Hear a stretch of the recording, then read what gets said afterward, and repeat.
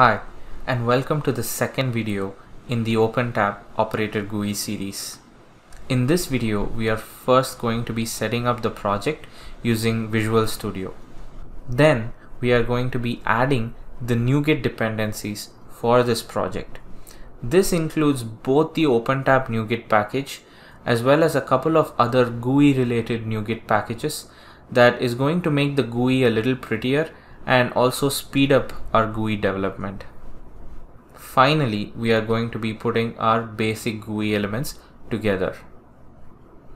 In the next video, we will look at how to integrate those basic GUI elements with the OpenTAP SDK.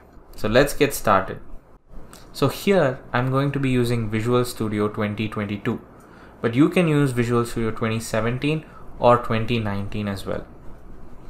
So open Visual Studio and select Create a New Project. Since this is a WPF based GUI application, we are going to be selecting the WPF application template. Make sure it is the one which uses C#. Finally, we give a name to this project. Let's call it Operator GUI. That's it. Visual Studio now has a WPF based application template ready for us to write our code in. Before we start developing the application, we need to first bring in our dependencies. These dependencies are brought in through the NuGet package manager. There are 3 NuGet packages we are going to be needing. These are the NuGet packages that are going to be helping us interact with the OpenTAP engine as well as building the GUI elements. First is the OpenTAP NuGet package. Next are the material design themes and material design colors NuGet packages. OpenTAP NuGet package contains all the C# APIs that allow us to interact with the OpenTAP engine from any C# based application. Material design themes and material design colors are a couple of GUI related NuGet packages that I'm going to be using to make the GUI a little prettier and bring in some colors and themes. There are several open source GUI libraries available, such as MaApps, Material Design, Handy, and so on. If you are familiar with any other GUI related libraries, you can feel free to use them. I've used Material Design library because it has pretty good documentation and is easy to get started using. Our focus is on the OpenTAP library rather than the GUI related packages. So I will link all the basic instructions and tutorials for using them. Once we add these NuGet packages to our project, we are all set and ready to go. The way you can add these NuGet packages to the project is by using the NuGet package manager. Here you can search for any of the NuGet packages available. So let's search for the OpenTAP NuGet package, the material design colors NuGet package, and the material design themes NuGet package, and hit install.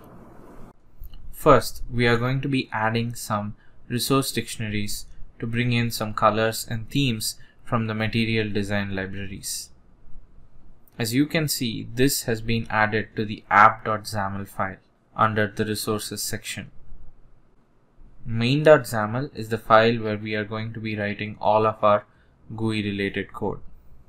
So I'm going to be using a grid container to arrange my GUI controls. I like grids a lot because they're easy to partition and arrange. You can use other containers if you like or are familiar with them. For more details on using grids and other containers, please look at the description for some useful links. So my grid is going to have 6 rows. The first or topmost row contains the logo and an icon. Here you can change the logo to represent your own company, or just keep it as the OpenTAP logo. The second row is for the test plan selection, where the user is able to select a test plan and it shows up in the text field. The third row is for a serial number entry. Usually in production, there is a device ID or a serial number associated with a particular device for which the test is being run. So this is the reason for the serial number entry to be added there. The fourth row contains the elements related to executing the test plan, such as playing it and stopping it and looking at the progress. The next row is for looking at the verdict, and the final row is for looking at the status of execution of the test plan.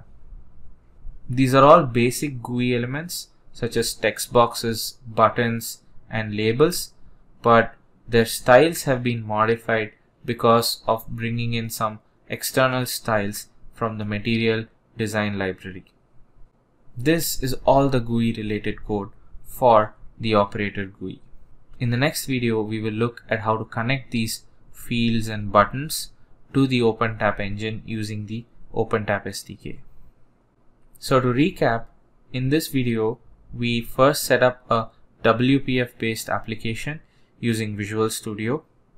We then brought in 3 NuGet packages as our dependencies. These NuGet packages help us talk to the OpenTAP engine, as well as a couple of GUI related NuGet packages that make the GUI prettier and also bring in some colors and some styles. We then laid out all the basic elements of the GUI using a grid container. Thank you for watching, and stay tuned to the next video where we will be adding functionality to these GUI elements.